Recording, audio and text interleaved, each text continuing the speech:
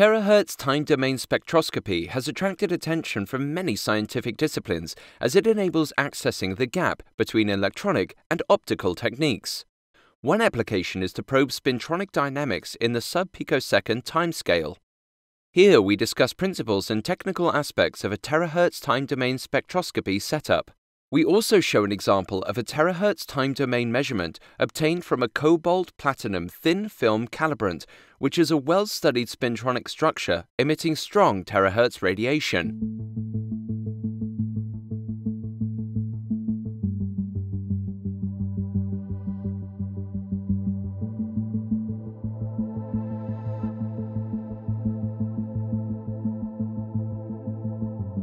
Our new Terahertz time-domain spectroscopy lab is located here at the Maxwell Center. The lab was mainly funded via my Advanced Research Fellowship from the Winter Program and a European starting grant belonging to another PI in engineering, Hannah Joyce. A time-domain terahertz spectroscopy is a powerful technique for material characterizations and control, and there are different reasons why terahertz is useful in condensed matter. Historically, the terahertz range has been difficult to access in optoelectronics. Now, to give you an idea, the field of electronics addresses frequencies up to a few tens of gigahertz, while the field of optics covers the higher frequency ranges. Over the past years, however, research on terahertz has improved, and technologies to generate terahertz radiations are now widely available. And this is what is allowing a wider use of terahertz frequencies in new research areas. And one of these areas is indeed spintronics. Spintronics means spin transport electronics and indicates electronics made of spins as opposed to electronics made of charges. The spin is a fundamental property of electrons, which makes them behave as very small compass needles. The spin of an electron has a direction and can point up or down or in between. Spin currents can be used to transfer information even in insulators where charge transport is suppressed. Spintronics has enabled higher density and cheaper hard drive storage via breakthrough technologies such as the giant magnetoresistance. The combination of magnetic tunneling junctions and spin transfer torque allowed the fabrication of a new generation of magnetic random access memories. In a spin transfer torque junction, spin polarized charges enter the ferromagnet and can switch its magnetization from one state to the other by generating torques. This is used to electrically write 0 and 1 bits. The time it takes for a ferromagnet to switch from one bit to the other is about 1 nanosecond. And this puts an insurmountable limit to the maximum achievable speed of those devices, typically in the nanosecond range. It also makes sense to study these effects with electrical techniques with typical bandwidths in the gigahertz range. An emerging branch of spintronics is considering another class of magnetic materials intrinsically faster: antiferromagnets. In antiferromagnets, the magnetic moments at crystal lattice sites, rather than pointing all in the same direction as in ferromagnets, point in alternate directions. This means that an antiferromagnet always has a zero net magnetization. However, its internal magnetic ordering can be used to store information. In an antiferromagnetic memory device, the writing speed in the terahertz frequency range of a 1 or 0 bit is 1,000 times faster than in ferromagnets. Studying antiferromagnets is one of the reasons why we invested in developing experimental techniques that are sufficiently fast to resolve their magnetic dynamics. And this is why we decided to build a terahertz spectroscopy setup in our laboratory.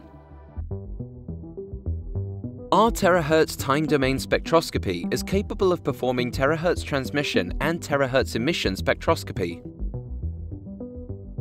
In the case of terahertz transmission, we steer a terahertz pulse to a sample and detect the transmitted terahertz pulse as the output signal. To do this, we have a zinc telluride crystal which emits terahertz when being pumped by a femtosecond optical pulse. Whereas for the terahertz emission, the optical pulse hits the sample directly. The output signal is a terahertz pulse emitted by the sample itself. For both transmission and emission measurements, the output terahertz signal lasts several picoseconds.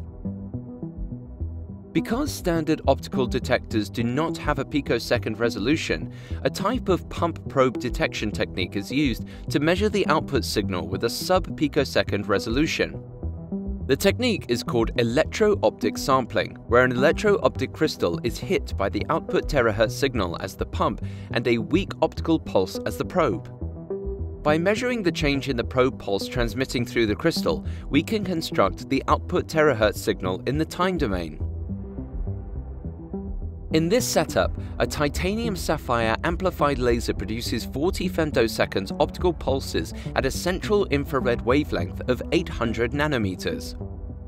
For illustration purposes, here we show a red laser commonly used for optics alignment. Note that this is not part of the actual setup. The source wavelength can also be changed with an optical parametric amplifier.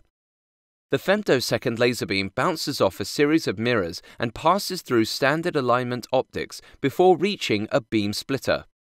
Here, 99% of the transmitted beam is used as a pump beam, exciting the sample, and the other 1% is used as a probe beam for time domain detection. We will now separately follow the path of the two beams, starting from the pump.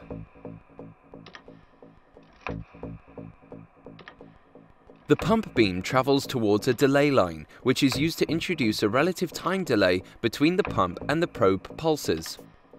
Different delays allow sampling different data points from the terahertz signal exiting the sample, meaning that the terahertz output signal can be reconstructed by sweeping the delay line. After being delayed, the pump can take two different paths. In the first configuration, or emission mode, the pump hits the sample directly. The black box encapsulates the sample and the part of the optical setup where the terahertz radiation propagates. Because water absorbs and re-emits at the terahertz frequency range, spurious signals can be prevented by filling the box with nitrogen gas. The beam is then collimated by a concave lens into a chopper and passes through a parabolic mirror. The sample is attached on a copper sample holder and mounted on a cryostat, which can be used to control the sample temperature between 3 and 500 Kelvin. A magnetic field up to 1 Tesla can be applied to the sample with an electromagnet. In the second setup configuration or transmission mode, the infrared pump beam goes through a zinc telluride crystal to generate a terahertz pump beam that is then transmitted through the sample. Here, the beam size is adjusted to fit a chopper wheel and then focused before entering a black box. The zinc telluride crystal emits a terahertz pulse due to a second-order non-linear electro-optical process called optical rectification. This terahertz pulse is then focused to the sample by two parabolic mirrors.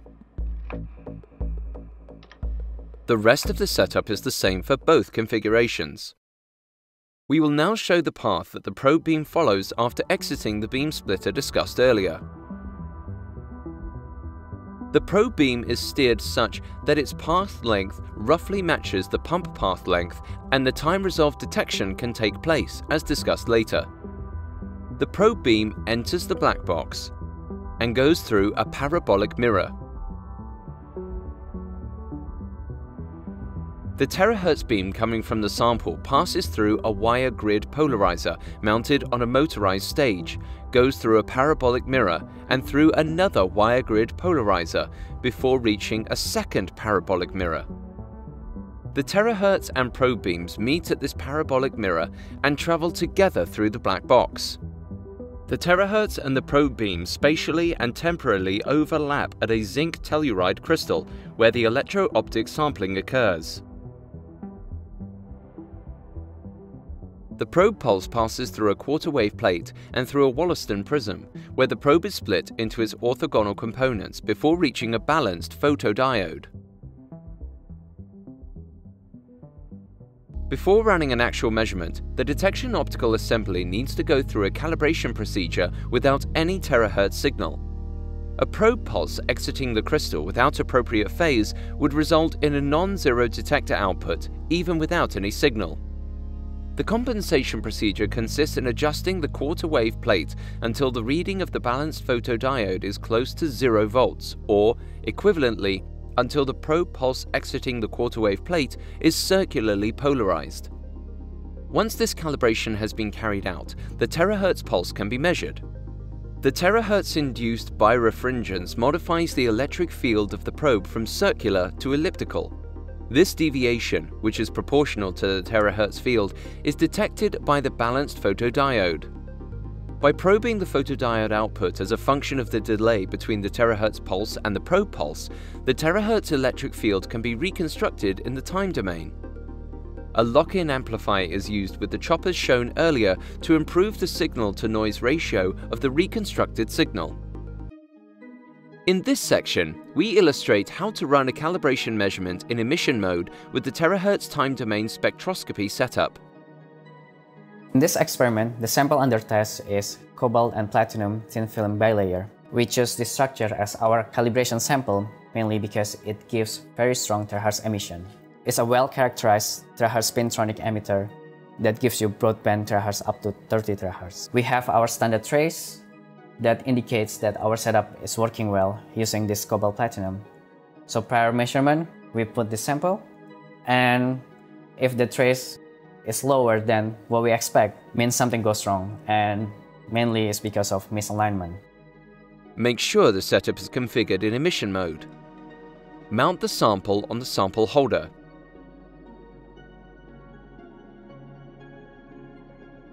Mount the sample holder on the cryostat. Use the pendant crane control to bring down the sample until it is centered between the two electromagnetic poles. Use extra care to avoid collisions with setup components. This is the correct final position from outside, and this is the correct final position from inside. Turn on the electromagnetic power supply. The electromagnet is used to align the magnetization of the sample. Slowly increase the current up to 20 ampere. Wear safety goggles. Switch the titanium sapphire laser power supply on and turn the 3 safety keys clockwise. Activate the laser from the laser control software.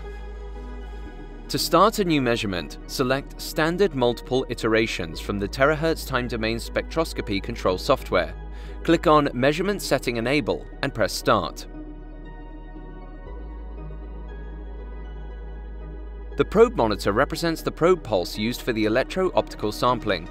The probe must be stable, with a maximum deviation of 1% from the baseline.